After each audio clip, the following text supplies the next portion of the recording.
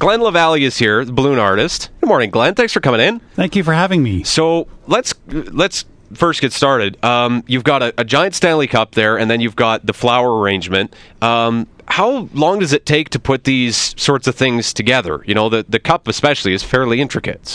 Well, the cup I spent most of last night putting together, and this morning I put together the bouquet, and it was, maybe 8 minutes for the bouquet. Really? Real? Yeah. Wow. That's pretty impressive. That is impressive. I need to learn how to do one of those flowers, because I think we were talking off the air, in terms of what you could give to a young lass, a flower would be a good place to start. Yeah. You're probably an advocate for Dan's idea that making flowers in a bar is a great way to meet women, but are you? Yes, Have absolutely. you met women doing it? Well, I'm happily married, so, I make acquaintances. Are you wearing that suit while you're doing it? I don't generally wear the suit when I go to a bar unless they brought me in for that specific reason. Right, exactly right. Okay, fair enough. So how did you first get interested in making balloon animals?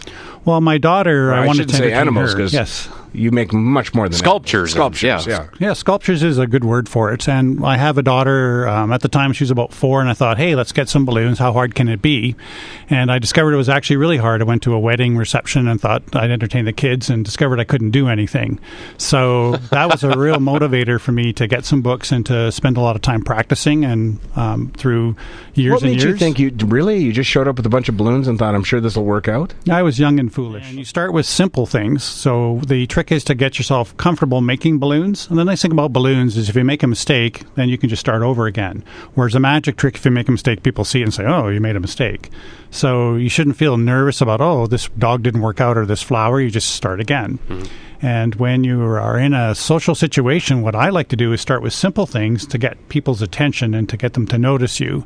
And then what happens is that they will come over to sit with you and ask you about what you're doing, which is a great social segue. Now, listen, the pattern's a big part of it, though, too, isn't it? I mean, when you've got an audience and you're doing the balloons, because it takes time. You mentioned this bouquet takes 8 minutes. You have to have 8 minutes of conversation to go with that, right? Well, it makes the time go faster, I agree. And what I do is I ask about the person themselves. And, well, what's your favorite color? How do you choose to want a bouquet, for example? Or you can ask them about what they're wearing, or ask them if they like what you're wearing, or just about any other conversation. And if I'm really stuck, then I just say, okay, well, here's the next part of the balloon figure I'm making. Mm-hmm. So I actually describe it as I go, which is engaging enough for the individual.